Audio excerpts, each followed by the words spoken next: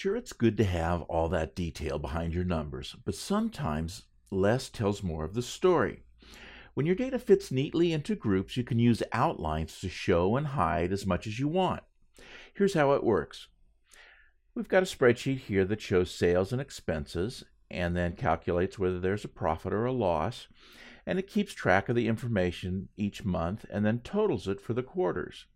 Well, sometimes you may want to just see the quarters, and you don't really need to see the monthly detail of this.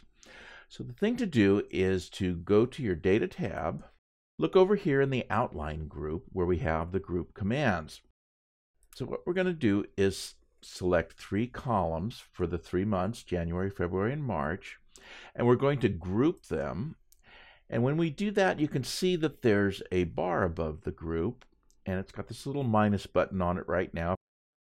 When I click that, it hides the group, and all we see is the quarter, and it turns into a plus button, and I can click that to expand it again. So when you do that for something like this, you probably want to do it for all of the columns. So we select our columns and then click Group, and you want to click in the top here where the letters are to select the columns. Now we have 4 groups, 1 for each quarter, and we can show and hide them as we want to. Or we can use the buttons over here. 1 stands for the first level of the group, and 2 stands for the second level of the group.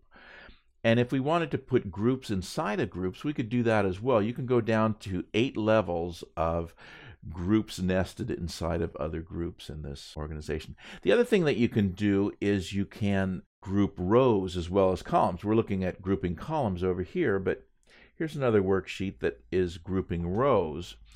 And what we've got here is we have products, we have books, magazines, DVDs, and music are the major groups, and the sub data inside of it are locations where these are store locations, Mission Boulevard, Main Street, and 4th Street.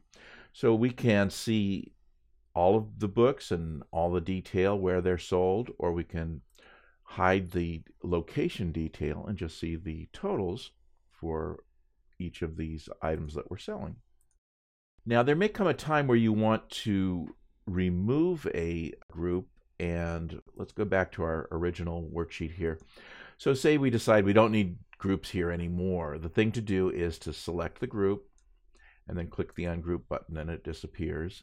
You could do that individually, or you can select a whole bunch of them at once and click Ungroup, and they'll go away.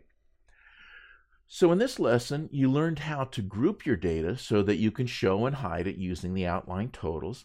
You saw that you can group both columns and rows of data, and you saw how to ungroup your data if you don't want it in a group any longer.